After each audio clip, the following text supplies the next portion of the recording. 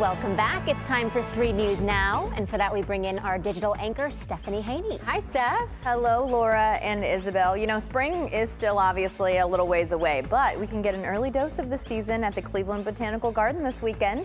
The Orchids Forever show returns this Saturday with 7 weeks of beautiful flowers to hold us over before the warmer days come.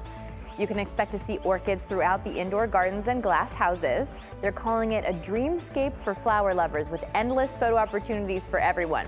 Now, this year's theme is Golden Hour to highlight the serene feeling of sunrise and sunset.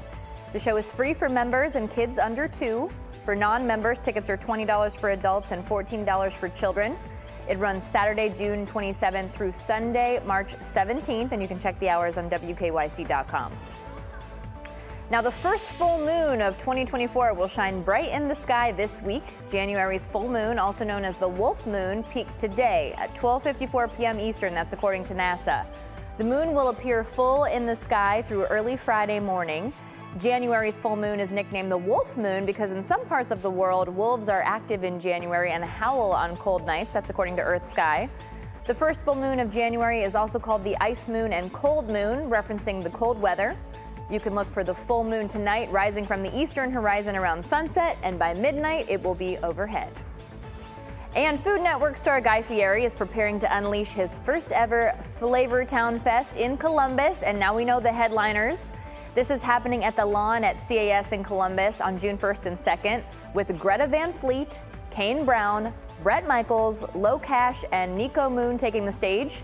Fieri, who is from Columbus and hosts diners, drive-ins, and dives, will also be out and about at the event. There'll be a mixture of food and music and more, and the tickets for Flavortown Fest are on sale now. Those 2-day passes start at $155. And Laura and Isabel, beyond the music, they will also have comedy battles and culinary competitions, they say, with some big names. And part of the proceeds from every ticket sold will be donated to support multiple organizations. We've got a few of those listed on WKYC.com. I mean, Wow. Who wouldn't want to take a trip to Flavortown? That's my only question. A lot of different, like a mix of people who will be there. Yeah. I personally love Bret Michaels. What was that show that he was on? Do you remember that show?